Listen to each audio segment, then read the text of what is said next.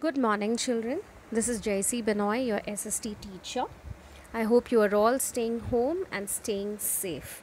Do not forget to wash your hands again and again, and please be careful. All right? Okay, so now let's continue with chapter 3, rotation and revolution. Now, today we're going to see how the rotation of the earth causes day and night. We saw yesterday that the earth rotates around its own axis. Okay, now what happens when the earth rotates around its axis? One part of the earth faces towards the sun and the other part of the earth will be away from the sun. So that is what I have shown in this picture. Okay, that picture shows that one part of the earth is facing towards the sun, and as it rotates, the other part of the earth is away from the sun. What happens over here now? The part that is facing the sun experiences daytime, and the other half of the earth is experiencing night time. Okay, so that is how we have day and night. Now you can all try this experiment at home, and you can also show it to your parents. Okay, what can you do? You can take a globe or a ball, place it on one end of a table. Okay, and switch off all the lights. Take a torch and light it on the other side of the table. Okay, so from one side of the table you have to shine the torch on the globe which is on the other end of the table. What will you observe? You will observe that only one part of this globe is receiving the torchlight and the other half is dark. What does that show? It shows that the portion of the earth, one portion of the earth is facing the sun and is going to receive daytime, whereas the portion that is away from the sun is going to experience night time. Now what you have to remember is this torch moving? No. So what is going to turn? The earth or the globe that you are going to turn. Okay, so the torch is going to remain fixed in one place, same like the sun. The sun is fixed in its own place, but it is the earth that is rotating, and that is why day and night is experienced. Okay, so the portion that faces the sun is experiencing daytime, and the portion that is away from the sun experiences night time. Okay, now we had also learnt about international date line last time, correct? Now what you have to focus is that the earth is divided into two parts by the longitudes, in the eastern hemisphere and the western hemisphere, correct? And we had also learnt that as we go towards the eastern hemisphere, towards the east, we gain a day. We keep adding a day, correct? Whereas as we go away from the sun towards the west, we keep losing one day. Now why does this happen? That is what we're going to see. Okay, so now you know that the earth rotates around the sun, but do you know that it rotates in the direction of west to east? Yes, the earth rotates from west to east. Can you see that arrow in that picture, the red color arrow? Okay, so it is moving in that direction. The earth is rotating towards the sun in the direction of this red color arrow, from west to east. So what happens because of that? What happens is this. Imagine that the first line which is towards the sun, where does the sun rise, by the way? It rises in the east, correct? So that means that the sun is towards the east. Okay, is the sun moving up and down? No, the sun is in its own place. So what is moving? The earth. Okay, so now imagine that the red big arrow is in the west. In which place is that? West, and that is the USA. Okay, and the first longitude which is there near the sun is India. Okay, so what is that? The first line which is there near the sun towards the east is India, and the arrow is USA. Okay, now the line which I have marked on the first, okay, the first line which is marked, that is India, and it is in which hemisphere? It is in the eastern hemisphere. Why is it in the eastern hemisphere? You all know it is in the eastern hemisphere. It is in the east near the sun. Okay, now what happens? The earth is rotating, correct? Now when the earth is rotating, it is moving from west to east, correct? So what is going to happen? India is going to go behind, and the arrow which is USA is going to come near the sun.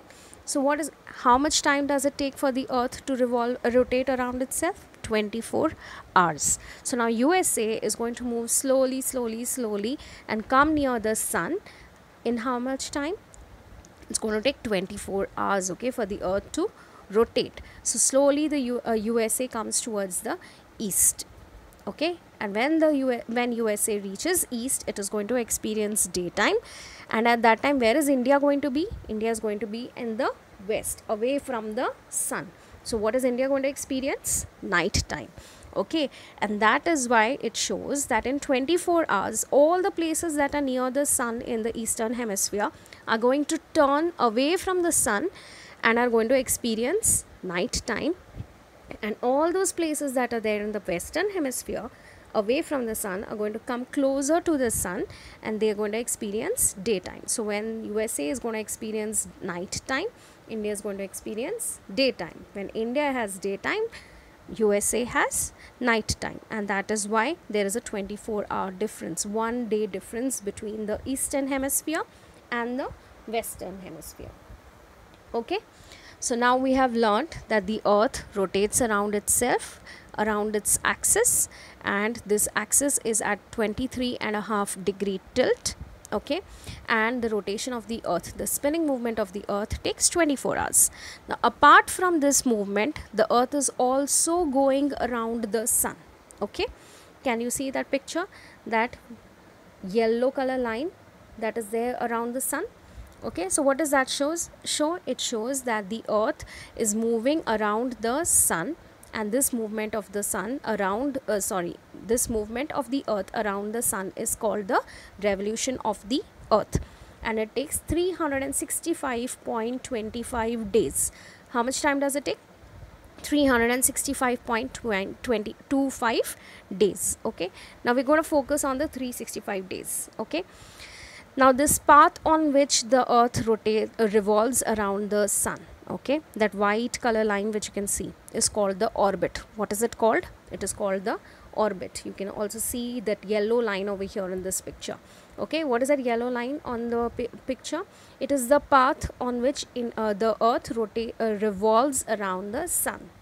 This line is called the orbit. Okay, so it's not like the earth roams around like a zigzag pattern. Okay, it doesn't go like that in the space. It goes in a specific pattern. That pattern is the orbit. That path is the orbit of the earth. Okay, now we are going to take, how much time does the earth take to revolve around the earth around the sun? It takes 365 days. Now you know 365 days is 1 year. So what happened to that 0.25? Okay, 0.25 days is equal to 6 hours. Okay, so what we do is, we can't have this odd 6 hours extra, so it becomes difficult for us. So what have we decided to do? We have started collecting those 6 hours for 4 years till it totals 24 hours. Okay, what has happened? 6 hours we have collected for 4 years, and we have ended up with 24 hours, that is 1 day. Okay, now how many days are there in February every year? Usually it is 28 days. Okay, but how many days did February have this year? 29, correct? Now how did we get that 29 day? Okay, that is the leap day, that extra day which we jump 1 day. Okay, and this extra day is added to which month? It is added to February month. Okay, is it added every year? No, it is added only every 4th year. Now this 4th year in which February has 29 days is called a leap year. Okay, what is it called? A leap year. Okay, why is it a leap year? Because there is this leap day, 1 day we jump and we add it to February every 4 years. Okay, which is called a leap year. And so in a leap year, instead of 365 days, how many days do you have? You have 366 days. How many days do you have in a leap year? 366 days. Okay, so this is why we have 1 extra day, because of that extra 6 hours that the earth takes to revolve around the sun. Now we are going to stop here. Please go through this video again and again. You may not be able to understand it in just one viewing. Please repeat watching it to try to understand the concept. We'll continue with the rest of the lesson in the next video. Thank you.